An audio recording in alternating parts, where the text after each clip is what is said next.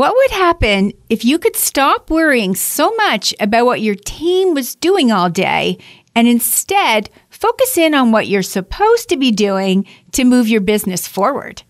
Sounds like a dream, but right now you're living the nightmare of having to overcoach, over-handhold, and over-check in on your team's work. Let's put an end to that and instead roll out super clear 5-hour work plans, drum beats, and more of my signature tools that drive accountability and self-sufficiency deep into your team. All you have to do is join a Leadership Lab program, and I'll help you turn your team troubles into triumphs. You'll be learning and growing alongside some peers that will become valuable business friends. So why not go beyond this podcast and join us? It could be the smartest thing you do this year. Book a call with me and see what program would best fit you over at the website, stackingyourteam.com/programs. Hello, leader. We've all known people who've been promoted or inherited or created their own leadership role, and it was a mistake from the get-go. When people are in positions to lead and they don't really want to, or they only want to do specific parts of the role, it can create a myriad of problems right across your business, the least of which would be damage to relationships and your team culture. So join me today where I'll share with you green flags or signals that you'll want to get a glimpse of before you promote someone, and you'll especially want to take a look at whomever is currently in a leadership role at your business too. Welcome to the Stacking Your Team podcast. It's where service-based business owners come to learn how to lead their team really, really well. I'm your host, Shelli Warren, your team and leadership coach. You're in the right place because together we're going to lean on my 25 years of experience leading people at a Fortune 50 corporation to help you. We're going to take those complex corporate concepts and strip them down into what better fits you, that small business owner who wants to learn quickly all the things you didn't learn about leading a high-performing team, being adored by your clients who stick with you for years, and winning every day at operational excellence. Thank you for joining me, and for our long-standing listeners, you know I can't start an episode without reminding you that the team that got you here may not be the team that will get you there. On last week's episode, we talked about the fact that people who are new to a leadership role often are nervous and a bit anxious about how well prepared they are for this added responsibility. Yes, I get it. After all, newly promoted people went from being a team member with peers to being a team leader, now responsible for the success of those peers. It can feel awkward, scary, and can mess with their thoughts and even cause worry about peer resentment and clients not wanting to accept them in their new role. And some of you inherited people into leadership roles when you bought a business or an asset. I hope that you inherited great people, but what if there are a few challenging folks on this newly acquired team?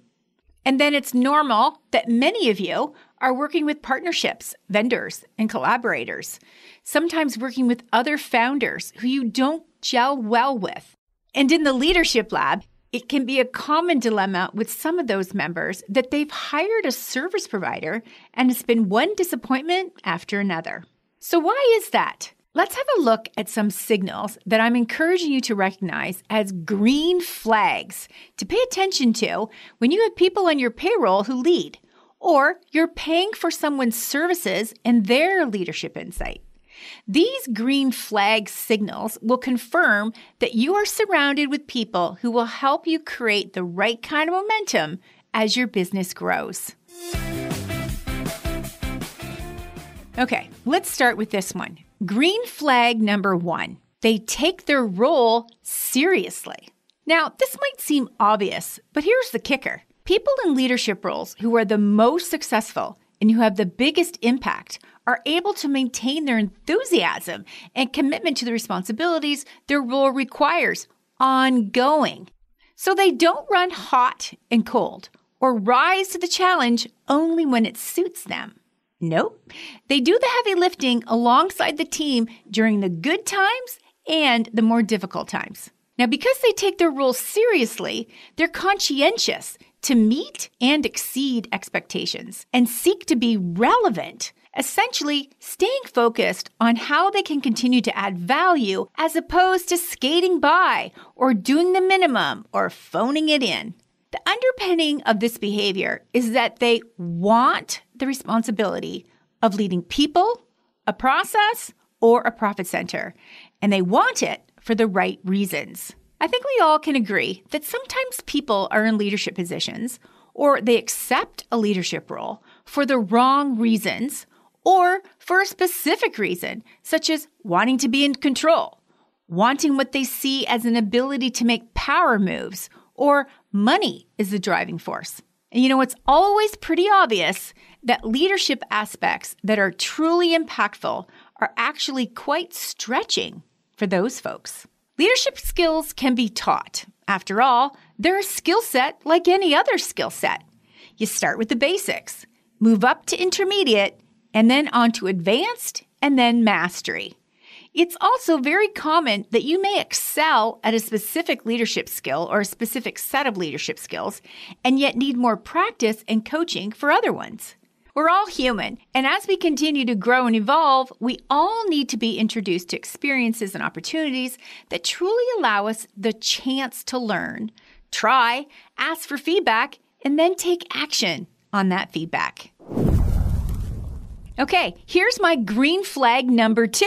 They have a passion for winning. Now, here's what I mean by that. Leaders who love what they do and who feel confident and equipped to make things happen really enjoy winning and being around other winners. Essentially, they're problem solvers and they take great pride in eliminating risks, constraints, and anything that is broken or not working as intended. And generally, they're on a mission to make things work more easily and efficiently for everyone. They see moving forward as winning. They see brightening someone's day by making something easier for them or saving them time as winning. They see helping others succeed as winning, and they use data, KPIs, and results to confirm or deny the win. They also like to tell winning stories that incorporate the before, during, and after of the storyline, using those numbers and data points to reinforce and amplify the improvements. Now, because they have an optimistic outlook and confidence to take action, they easily attract others to rally around the idea or the project or the change, and especially the outcomes. So when you have people on your leadership team that have a passion for winning, you get their energy, their enthusiasm, and their outlook, which all helps to create a positive team culture because it's so obvious that they see so much potential for growth and potential to stabilize how work gets done. And of course, they're always interested in seeing tons of potential in the people that they're responsible to. They genuinely want to hear everyone's ideas, and they like to share the wins by creating opportunities for others to shine. They're also driven by teamwork. They feel that winning is best when it's celebrated with individuals who are able to use their strengths to push the results forward. So they can often be seen coaching people, encouraging collaboration, and highlighting people's impact as a way to create a shared level of respect for one another right across the team. These leaders add value every day through their attitude towards the work, the goals and overcoming challenges, and then they create this cohesive team atmosphere that people really want to be a part of. So if you have a person on the team that fits this description, you need to emphasize their contribution often and do whatever it takes to keep them. Okay, here's my green flag number 3. They treat the company's money and other assets as they would their own. Now, this one is pretty self-explanatory. These leaders know the value of $1 and the value of an hour and the value of an asset, whether it's a piece of content, office furniture, a computer, or any kind of piece of equipment. They actually think before they spend, and they're intentional about using time, both their own and other people's time. Now, you might consider them frugal, and you might have learned by now that giving them decision space that includes a budget and clear boundaries, they are going to continue to spend time wisely and make purchasing decisions that best serve the company. So keep that up. People with this core value typically have learned to respect money and time. They may have squandered both in the past and then, of course, learned from that. They may have been rewarded well for underspending or saving. So these individuals are always great to have on any cost savings project because their natural desire to be cost effective, coupled with their natural desire to be a problem solver, equates to great outcomes that have lasting effects on the team and your company. Ideally, with clear decision spaces and intended outcomes shared with them, they'll also know that you trust their rationale. You trust their decision-making for how they're going to spend. And it's not that you want a team of misers or a team of people who are afraid to spend money. No, you want people who are confident to make investments that are going to impact your operations. So you want to applaud their ability to make smart spending choices. So here's the thing. As I said earlier, leadership skills can be taught. After all, they're a skill set like any other skill set. You start with the basics, you move up to intermediate, and then on to advanced and mastery. I will never stop learning how to lead. It's my jam, and it's what lights me up. And I also know that as a continual learner, there's always an experience to turn into a teachable moment. And you know it. It's a fact. Anyone in a leadership role will accelerate their impact and increase their value when they have people surrounding them that are worth learning from and who genuinely want to see them succeed. So as the CEO of your company, part of what you're responsible for is the development of your team members. So making great selections as to who will join your team and who will be in a leadership role is a key focus area for you. One that has a significant ripple effect, both short-term and long-term. So which one of these green flag signals have you noticed in your company with your team? The first one was these leaders take their role seriously. The second one was that these leaders have a passion for winning. And the third one was that these leaders treat their company's money and other assets as they would their own. So how about keeping an eye open for these green flag signals? It will help cement the fact that you chose well and that you have a leadership team that's ready for what your business needs next. It's because of these attributes that they make great role models for others to watch in action too. And if you're not seeing these green flags, that's data for you to consider and take action on too. Starting with a conversation about how these people feel about the impact they're having as a leader. Ask them what they feel they're excelling in and what do they believe are their opportunity areas. Ask questions, listen to their responses and how they describe their work and their results and how overall they feel about the level of responsibility they have. Then it's time to compare their answers to yours. Are there any glaring gaps?